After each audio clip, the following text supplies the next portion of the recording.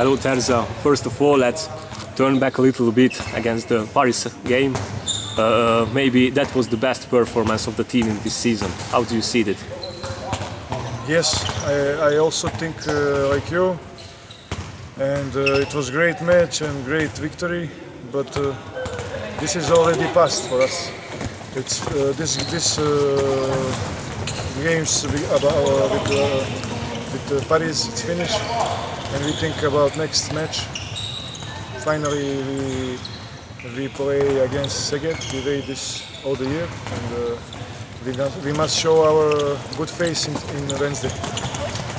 It seems that the team continuously improves, so we are even better and better with games. How do you see it? I think this is only coach's work, because he knows, and we all of us knows that the season is long, and you must give rest in some match if it's possible for some players, and this is why.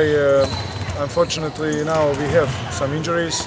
All the season it was not so many problems with injuries, but I think this is hard work to organize training and rest. It's about good recovery also. I don't know. You must ask Carlos about this. Okay. Last Monday, there was a big surprise by the fans to the team. Please share with us our feelings about it. It's amazing feeling. I never felt like this. A few times I watch surprises of fans with big teams, like I think Fenerbahce basketball team in cinema, and it was amazing that I will go through the same thing. And I just can say big thank you for all the fans, for all the Veszprém, and one more time I can say that they are the best fans. They are supporters, the best supporters in the handball, but maybe in some other sport worlds. Terza, thank you very much for the interview and good luck for Wednesday. Thank you very much.